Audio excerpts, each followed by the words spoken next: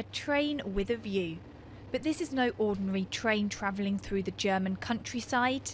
This is the Berlin military train, which for 4.5 decades, from the end of World War II to the end of the Cold War, ran daily from West Germany through communist East Germany to West Berlin.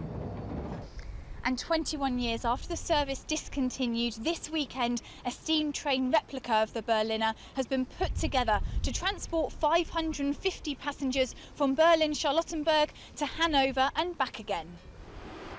The train was a vital link in and out of Berlin and demonstrated a right of access for the British. Many troops who were posted to Berlin would take the journey in their leisure time to get out of the city for the day. This trip is nearly identical to how it was back then, including the much-loved dining car. The experience is bringing back many memories for those on board.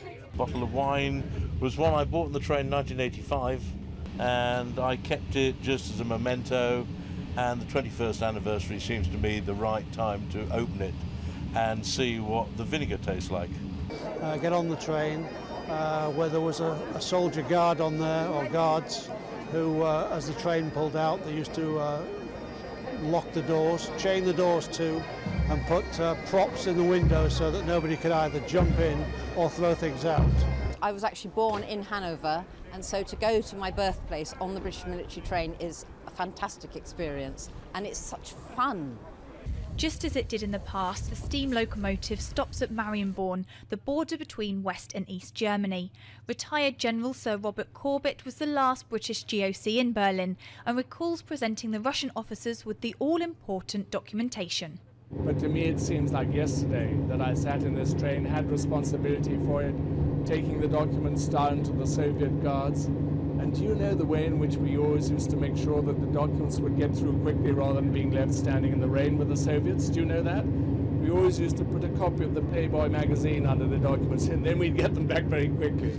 The next stop is Helmstedt, just over the border, and here the Black Kilts Band lead a parade down to the Market Square, where David McAllister, the Prime Minister of Lower Saxony, thanked the British military.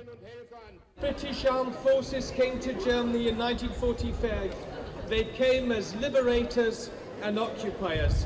They soon became friends and partners. David McAllister's father served with the British military, and he has memories of travelling on the Berliner with his mother when he was younger. Well, as I just saw the dining tables, childhood memories came back, and it was always a very special feeling when you travelled from West Berlin to Helmstedt.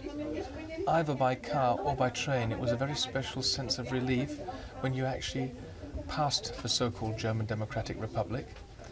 And we Germans should always be very thankful for what the United Kingdom did for us.